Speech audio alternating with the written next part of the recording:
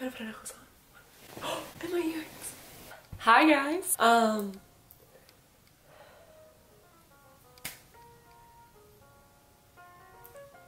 It's Hannah. Welcome back to my channel. Today, I wanted to give you guys a little study abroad tips video. I'm always like out of breath when I start these videos, like I studied abroad for 1 month this summer in Sorrento, Italy, which is like southern Italy. It's really close to Amalfi. I will tell you guys like what I wish I had done before I went and like things that I did that I think like really helped me during my trip. First is shoes to bring. Bring shoes that you have walked around in a lot before and that are broken in, because I thought, oh, I'll break these shoes in like on my trip. I'll be walking so much, I'll break them in. So stupid. You obviously want shoes that you've already broken in because your first couple of days you're gonna be walking so much that your feet are probably gonna get blisters no matter what shoes you wear. I brought my Converse because when I went to Europe before, I wore my Converse everywhere and I feel like they were very comfortable and like I could pretty much wear them with any outfit even though they weren't like the cutest shoes in the world. Also like some of my Adidas are really comfortable, just shoes like that, because I brought these shoes and I went on a wine tour in Tuscany. And I walked around in these shoes legitimately the first 2 minutes that we were there, like 2 minutes that we were walking to the bus tour. My feet were bleeding, like, and I was holding all of my friends back because I was like, my feet are literally bleeding and I cannot go. Like I can't come because I have to not wear shoes or something. So I ended up like just stepping on the heels of them the whole time. And I thought they were so cute. And I was like, oh, I'll bring them. They're so comfortable, but I had never worn them before. So I had really no idea if they were comfortable or not. And they weren't, because they cost $7. Don't bring shoes that are uncomfortable, and don't bring that many pairs of shoes. Like I literally probably brought 6 pairs of shoes maybe, and I'd say the only pairs of shoes that you actually need are some kind of Chaco shoe. We went to this like cliff diving thing, so I could wear my Chacos the whole time and I have to worry about getting cuts on my feet. Like a lot of people had cuts and that's just scary. And then I brought good tennis shoes and then like 1 pair of nice shoes. Oh, and maybe like a pair of sandals. I know that I wouldn't follow these rules if I was like giving them to myself, but really, that's all you need. Second, before you go, I would make a list of places like you have to visit. A lot of people do their planning beforehand, but I thought while I was there, I would just get like the cheap Ryanair flights to wherever I wanted to go in Europe.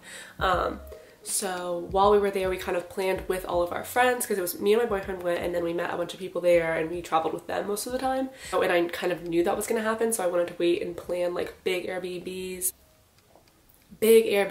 with them. That actually worked out a few times, and I wanted to figure out where everyone wanted to go. I thought it would be more enriching to go somewhere with a bunch of my friends. We ended up going to like Florence together, and then a bunch of us went to France together afterwards, so it was really fun. And I'm glad I planned it that way.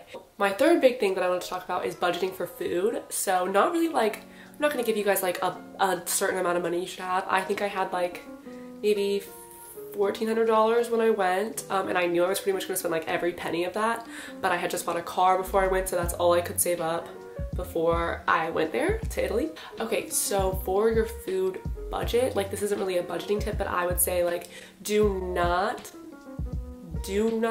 go out to eat every single meal when you first get there. Like you're gonna be there for a whole month. So I know at first I was like, oh, I need to go out to eat, like I'm in Italy, I'm never gonna be in Italy again. I need to go out to eat in Italy. This is gonna be so nice, all this Italian food, and it's so expensive. I went out to eat like every single meal, every single day for maybe the first like 2 weeks before I decided I was running out of money, and I had only been there for 2 weeks. And I think all total, I had 6 weeks there.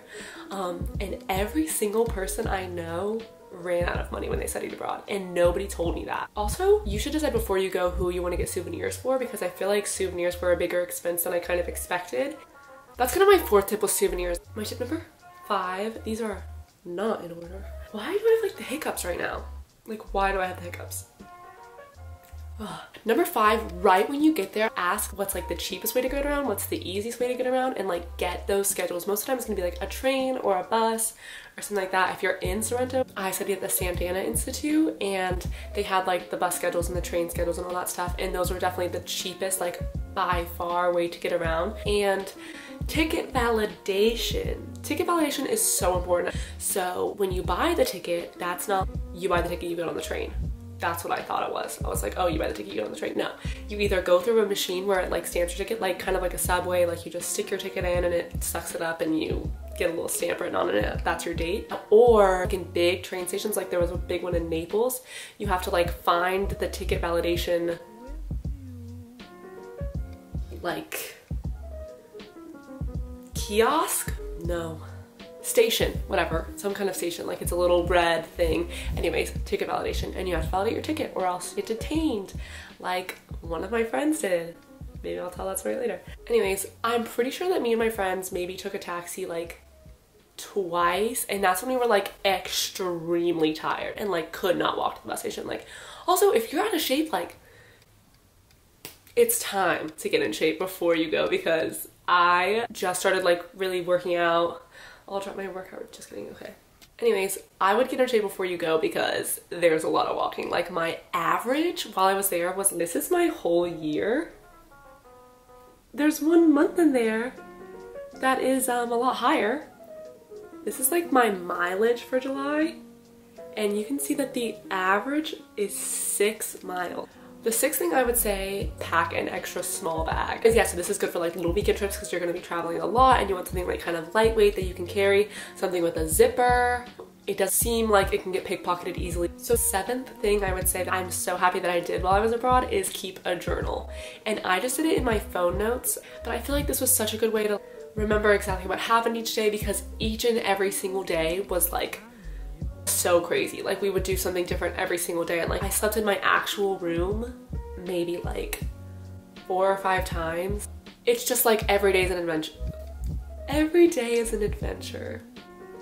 But literally it is, like every single day we were doing something crazy, and I just loved every second of it. But anyways, keep a journal so that you can go back and look at like what good times you had, like all that stuff. I feel like that is so important, and I'm so glad that I did. So 8, I would say, a lot of people talk about hostels before you go over there, and the thing about hostels is they are such a cheap way to stay somewhere. Like there's Airbnbs and hostels. I didn't stay in a single hotel because hotels are extremely expensive, and I thought that the Airbnbs were just as good if not better, because you get to experience where someone actually lives, like an actual apartment like in Venice or in Florence, and I thought that was more enriching anyways than staying in a hotel.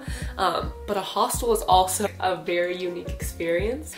I would say do your research, because me and my boyfriend into this situation where basically we were in Naples, which is really scary. I don't know if I didn't find the pretty part of Naples, but like we literally saw a dead person in Naples, so that's pretty much my experience in Naples. But one night our plane was getting back later than the last train was leaving, and so that we knew we were gonna have to find a place to stay in Naples, because normally we would take the train from Naples back to Sorrento, but we knew that wouldn't be running at that time, so we got a hostel in Naples. But we were also walking with all of our luggage. We had to walk to our hostel because I honestly don't know why we didn't get a taxi. I was fuming the whole time. Like I was so angry because I didn't make the plans. But anyways, we walked to the hostel. It was like maybe a 30 or 45 minute walk, and it was through like back neighborhoods in a city that I have not frequented enough to know like the good part of town and the bad part of town, and that was definitely like the bad part of town, and we had to walk there to get to our hostel. And then we get there and our hostel is like filthy, and we're not even staying in the main part. We got our own room, so we're staying in like this other part of the hostel that's like a 5-minute walk away, and the guy like wants us to get in his car. He's like, I'll drive you there, and we're like, no thank you, we'll walk. So he leads us there. It's like midnight maybe, I don't even know. So he leads us to our hostel, and we go up, and it's a shared apartment type space. It's kind of like a dorm. There was no toilet paper, no soap, which is expected, but like toilet paper, like you'd expect them to have toilet paper. It was disgusting. I literally woke up with a rash on my face. Like a rash on my face. I'll show you. Anyway, so research the hostel you're going to, and research like ways to get there, and make sure you know like when the trains come, when your plane's landing, all that stuff. The 9th thing I want to say in this video is don't go to Naples. The last thing I wanted to talk about, and I have so much more to say about study abroad, so depending on like how this video does, and if you guys want to see more, or I have some like crazy stories, like one of my friends literally got detained. It's just a crazy story. I'll probably make a different video for that. But the last thing I want to talk about in this video is cell phone service. A lot of people before they go talk to their provider, and then a lot of people get a new SIM card when they go abroad and they just use that SIM card while they're there. But look into that before you go and before you get there, because me and my boyfriend both thought we were gonna get SIM cards when we were there, and then we decided like we didn't really need cell service that often. And looking back, it would have been beneficial to have cell service more often, but I'm kind of glad that I had to live in the moment and that I had to figure things out for myself and not just look at the maps on my phone.